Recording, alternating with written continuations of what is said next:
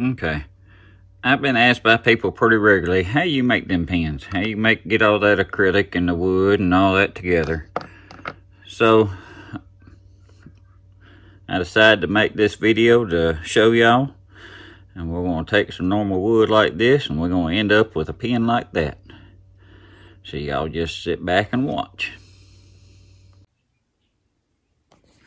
Alright, this morning I'm going to show y'all how I make some of these hybrid blanks. This one here is made out of a deer antler. This is made out of some desert ironwood.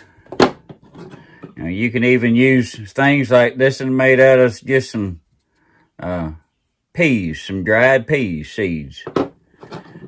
And then you got one like this out of deer horn. And basically I have two different types of molds that I've made. And I could use these two, and then you have these two. And they're all the silicone mold. So you'll need some stone or urethane to go with it. Now the epoxy I use for it is the Alumilite Slow Clear. And you'll need a scale because it gets mixed 1-to-1 by weight. And you'll need you a vacuum pot. This in here I made just out of an old paint pot I got from Harbor Freight, and it works pretty good for this small stuff. I made me a tower that I can put my molds in. That way I can pick them up, move them around, and set them in there. And you'll need a little oven there so you can warm everything up, make sure it's good and dry. Now, what I'm using to make these is I got some wood from Hawaii when I was over there last year working. I got me some of this koa wood. I got the mango. And this pheasant wood. Now this pheasant wood is probably the most expensive wood I've ever bought, but couldn't pass it up since I was in Hawaii. Alright, now with these blanks right here, all this stuff has been stabilized. And I get my stabilizing compound and my Alumilite stuff, both from Turntex. They carry all that material. So if you're stabilizing them, you don't have to worry about them holding as much moisture. Now they may still have a little bit in there, but not enough to flex. But you need to clean all this bleed out off of it, because you can see the bleed out on there, and it depends on the type of wood, how much bleed out you have. So first I'm going to do that. I'll take these outside. We'll go to the sander. We'll sand them down. Get the wire brush on the grinder and brush it all off to where it's just wood, and then the Alumilite and the color will adhere to it real well. Now, some of these edge pieces will work great in here.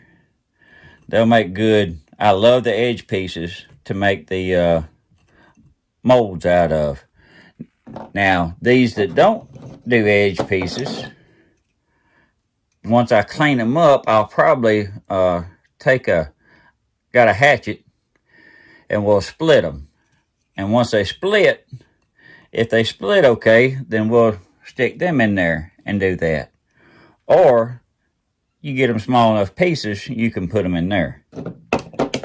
So there's several different ways to do this, and basically you can make a hybrid blank out of just about anything you can turn, whether it be, pea seeds, deer horn, any type of wood, any type of acrylic.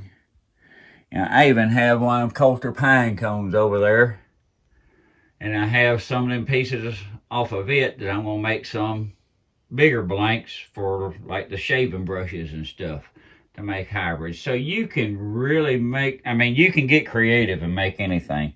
And these are just the basic, simple steps and things that you're going to do. Now, I won't be narrating the whole video. I'm just going to fast forward through a lot of it so you can see what I do and how it's done, and then we will show you the finished product.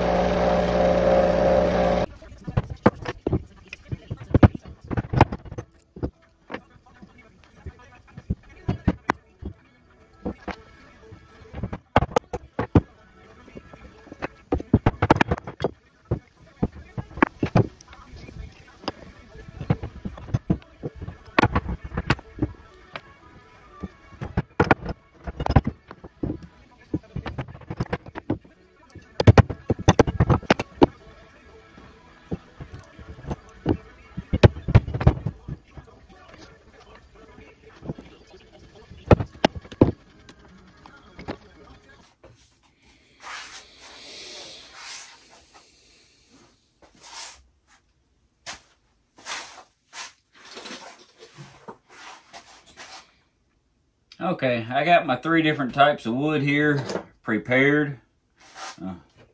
Get your stoner.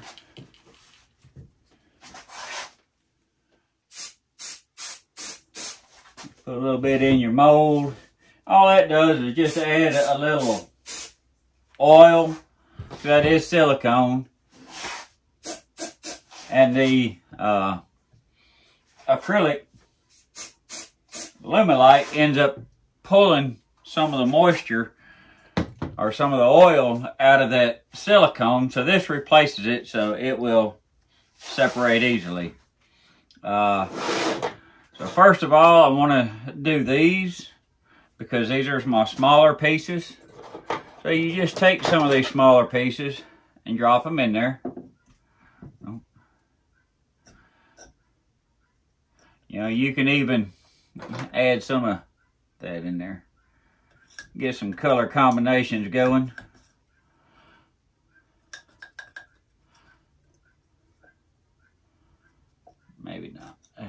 Yeah. We'll do it like that there. I always like to leave some sticking out of these, and that helps to remove them once you're cured. It keeps stuff from floating to the top. Now we'll do something in there. Shove that down there. And that in there.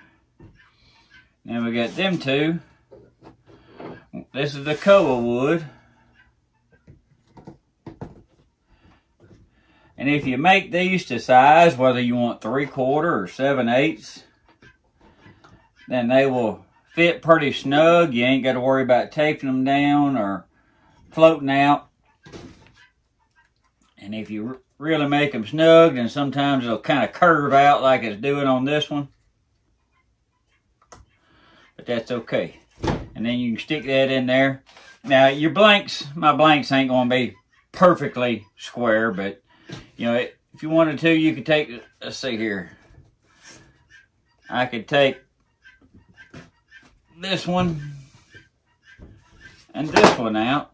Well, that in there looks a little thicker. I put this one here. Do something like, which ones you need? Let's do something like this here. Something like that there. And there we go. We just got two different types of wood. One of them's a little thicker. This here, I think, yeah, this in here, I made it, the wood block's a little bit bigger when I made that mold. But we'll do the same thing there. We'll use that. Take that there. That's sort of like that.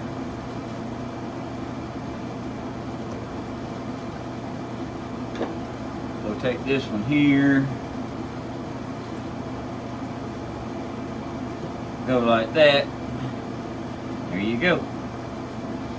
Now we're going to take all this, move it to the oven, set it around 100 degrees, let it warm up the mold, the wood.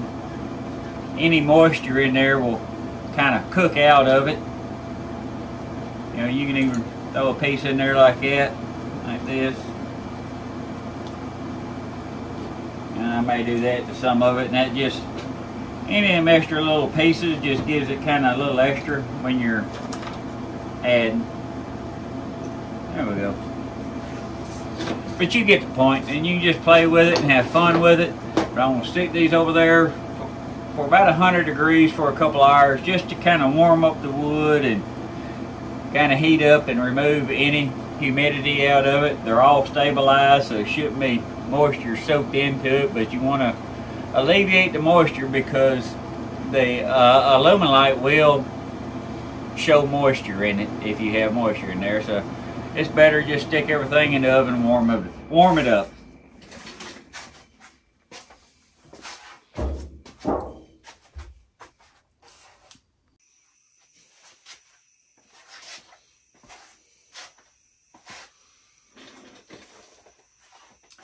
Alright, I got all my mixture out and ready.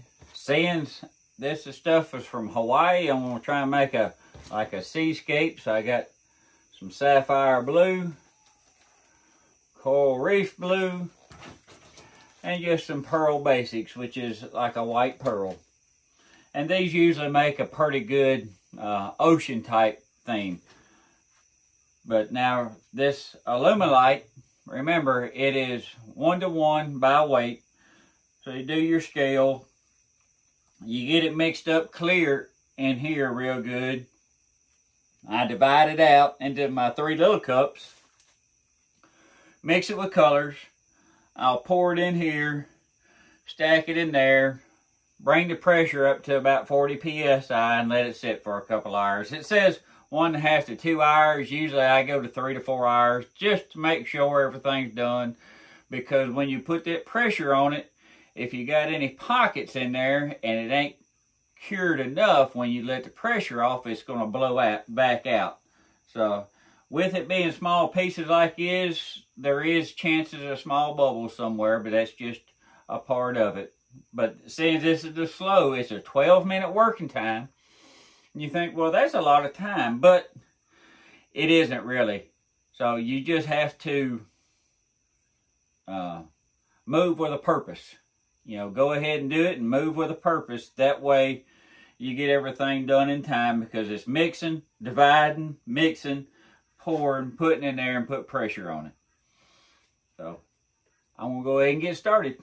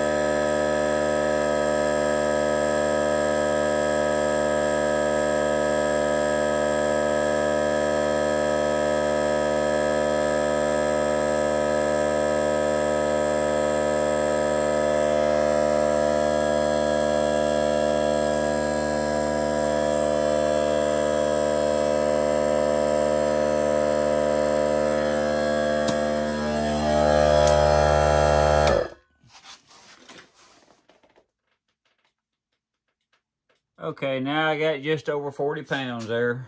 And you see, I can make a mess anywhere. But I used to do all that kind of stuff up here, so that's why you see all that there.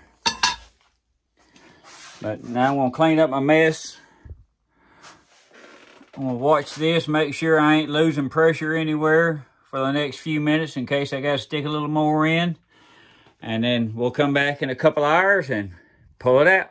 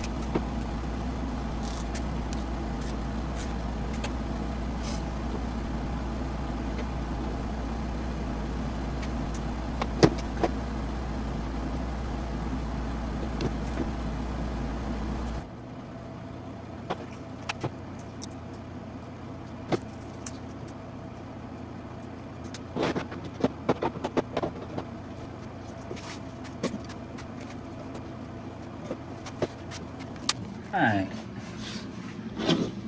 now we have us some ocean theme blanks with a Hawaiian wood and the ocean colors. And you can always get on the saw and trim these up, but now we're ready to make some pins. But the only thing is, it takes about a week for this to really cure. So right now, I say this is still pliable. So I give it another week, let it cure the rest of the way, and then they'll be ready. Okay, now that all our blanks have cured completely, and really it's been probably a month since I started this video. Work and life has just gotten in the way of fun things, but that's what happens. But I got 2 of the round ones and 4 of these square ones I'm going to do with the different types of wood from Hawaii, like y'all seen me make. And I got these Sea Life rollerball pin kits from Wood Turnings. And they come with, you can get various amounts of clips. You got the shark, you got a mermaid, and we got a dolphin. And the one that I got these for basically is the seahorse. And my wife's favorite sea animal is the seahorse. And so when I found these, this is why I'm making these for her. Or making one of them for her and the rest of them for sale. But I've put it off way too long, so it's time to get finished. I'm going to get to cutting and drilling and gluing so I can get this done.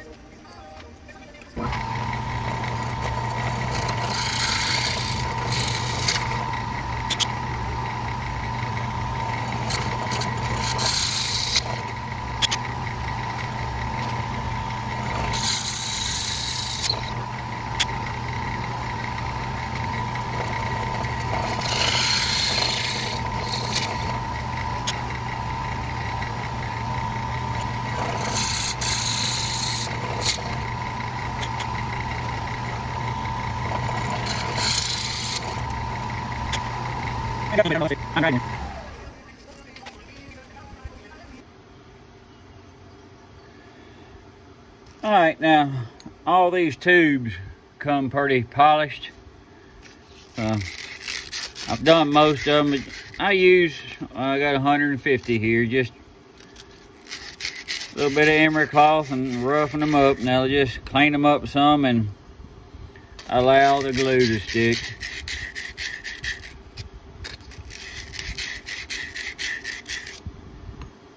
But there you go, you got them. Now let's slide these up out the way here. Got my little push rod to push them in. My stick fast. This is a medium if you can't see it. And I get all my glues and stuff off of Amazon. It's just easier and quicker to order them that way.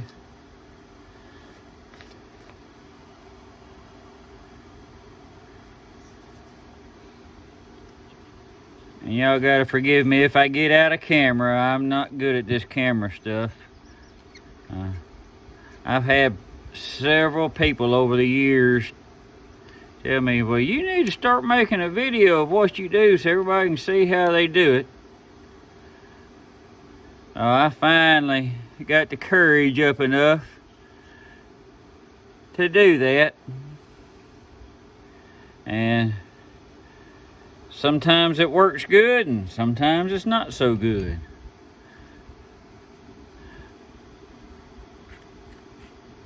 But you just want to put the glue on there pretty liberally. And then work it in to both sides down in there. Make sure it's good and coated inside. And then you can countersink both ends.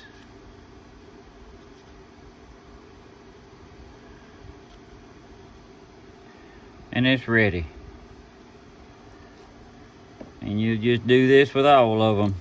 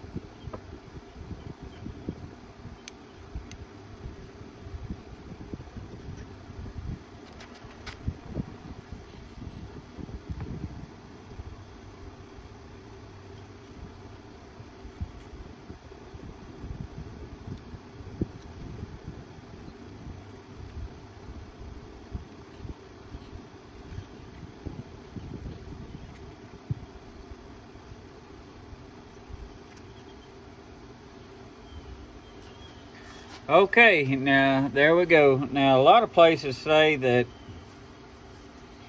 this glue will cure in about 30 minutes. But I want to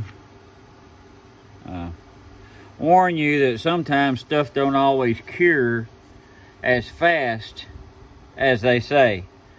I like to give it a couple hours at least. So usually I'll do all this in the morning and I can come back in the afternoon and start working to finish them up. But on that is critical, because if that glue breaks loose and then you go to bore them out, which I've done before, and it's too quick, and you stick your turner in there and all of a sudden it grabs the tube and just starts spinning it. So just give yourself plenty of time for this. And if you'll notice this blue mat, I got them on Amazon. That works pretty well because it don't stick to the mat. These little thin ones like this here, they do okay as well, but they tear pretty easily. And these here are just more durable. And they have a little magnet up there, so when I go to building, all my parts will stick to it. But anyway, whenever this cures, we'll get back and finish them up.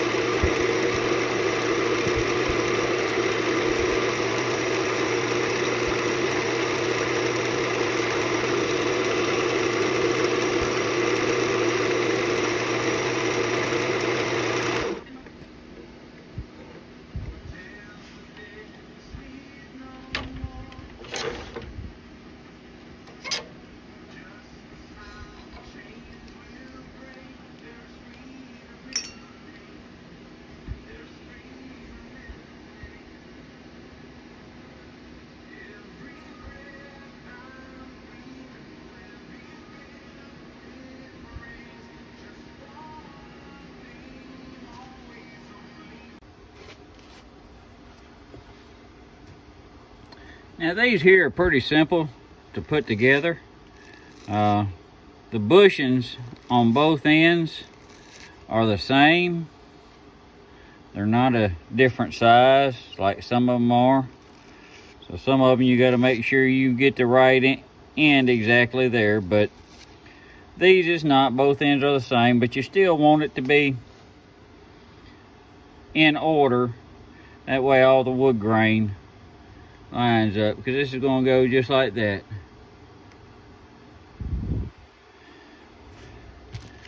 Like I say, this is the Sea Life from Wood Turnings, and I got the Seahorse.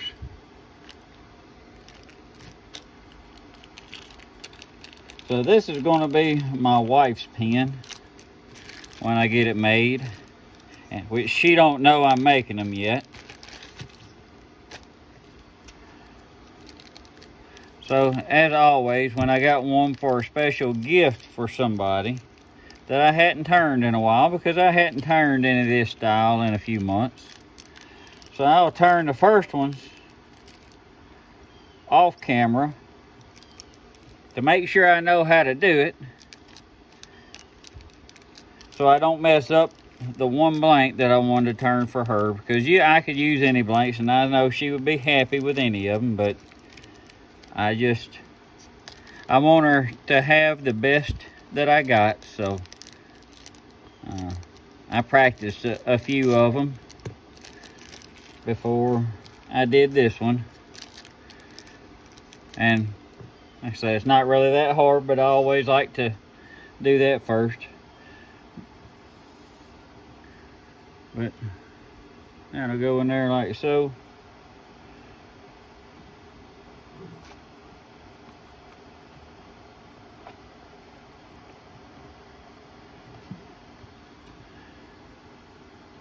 Unscrew the butt end off of there. Put that in the other end.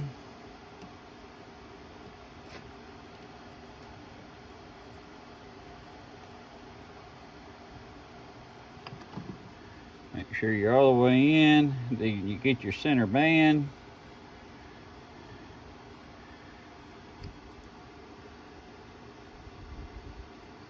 That's pretty good there. Shove it on as far as you can.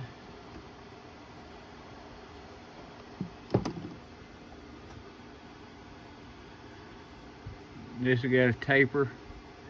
Stick the taper in first.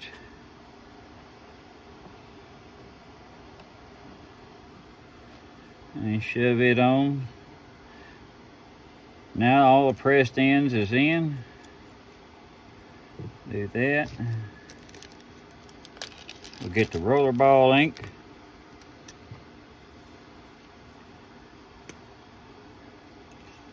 And this seems to be, the ones I've used of these have been quality ink cartridges as well with this from Wood Turning. So I don't know, I hadn't looked too close to see this one. I'll make sure everything looks like it goes together.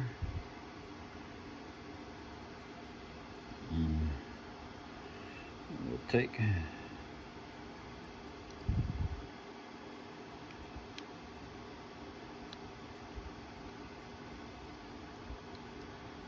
what do I want? I'm gonna put the Seahorse in the water looking part. And there it is. Alright, I got a couple more to make, and then I'll show them all to you.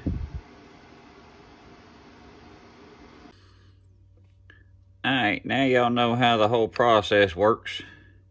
Tell me what you think about some of these pens. Do you like them or not? I really love the coloring in these things. And I love the Sea Life on there. Now that I get my videos done, my wife can go ahead and steal the ones she wants. So tell me what you think about it. If you like it, thumbs up. If you don't, thumbs down. That's okay. And I will catch y'all on the next one.